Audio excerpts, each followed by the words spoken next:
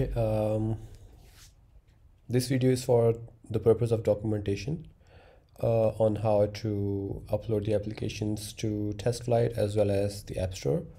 And I'm going to begin from the very start on how, when you are cloning the application, what you're going to need to do after you have cloned the repository.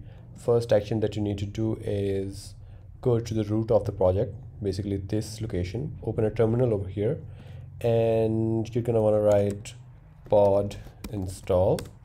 So this command is basically going to install all of the third-party dependencies because they are not part of your Git repository and they are installed every time the application is cloned. So that will create a pods folder and this file, cc workspace. Open up this file in Xcode and go to this, select the project, go to signing and capabilities tab. Here you're gonna select automatically manage signing and your team as well. So the idea bubble limited will not be here available at the start if you're not part of the developer team and if your account is not added to Xcode. So for that particular purpose, first of all, what you're going to do is you're going to go to you're going to go to Xcode preferences, and there you're going to have to add your Apple ID that is part of that account, ID bubble account, where you are part of the team. You're going to log in with your Apple ID. Once you've done that, your account will show over here, and for example this one, and your team will be available here as well. Here it is, ID bubble. Once you do that, this will automatically refresh. Your team will be available. Select your ID bubble team, and automatically signing is selected. If you have enough permissions, the Xcode will take care of all of the stuff. It will create all of the certificates and provisioning profiles, and this tab will look like this without any errors. Once we are over here, what we're going to do is we're going to go to the general, and you're going to select the build number. For example, this is the current build number. You're going to increment this build number to the next build number. Now, to make sure that you have the right build number, you're going to have to go to AppStore Connect. We are working with my CourseGo. Go to CourseGo, go to TestFlight, and in the TestFlight tab, you're going to see a list of all the builds that were previously uploaded on the store. For example, this one had the latest build 1.4.2.1. So this is the version, not this, the build. So we're gonna create a new build that's gonna be 1.4.2.2. Okay, this is just to make sure, because if your build number is lesser than this, for example, if it's 1.4.2.0 or 1.2 or anything less than this, it will not let you upload the build to TestFlight and it will give you errors. So it has to be greater than your latest build in that version, of course. So we have the version 1.4.2, we have the build number. If we'll just increment it, this is it. Now, once you have done that, make sure that you have the right scheme selected from here. So these are the targets.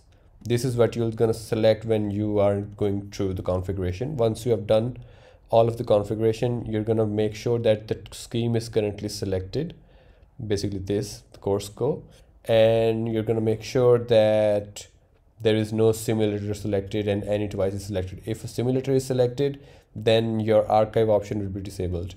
So you're going to have to go to any iOS device and your archive option will be enabled. You're going to start archiving and it will start archive process. So just for saving time, we're going to stop this and we're going to pretend that archive is done. After the archive is done, this window will automatically open.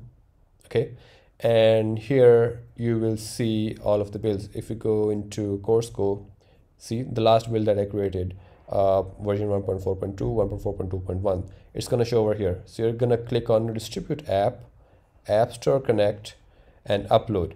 You're going to select this and it will go through all of its processes, and you're going to just press next until it says upload, and you're going to upload the build to the TestFlight.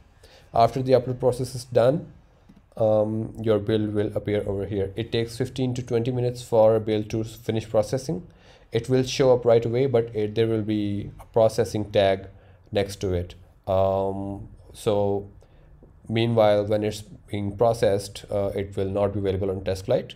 Once the processing is gone, it will take 15 to 20 minutes. The build will be available on TestFlight by itself.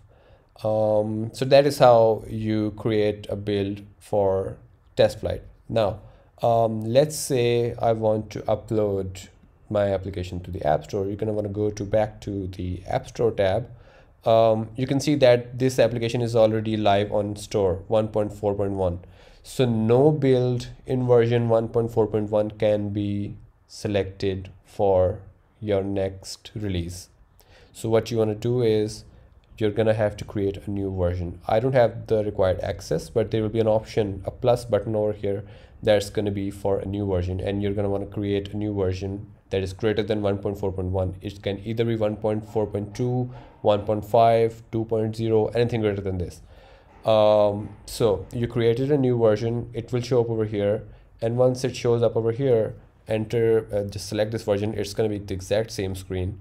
Enter what's new in this version. Your required screenshots will be pre-filled. If you want to change them, just change them.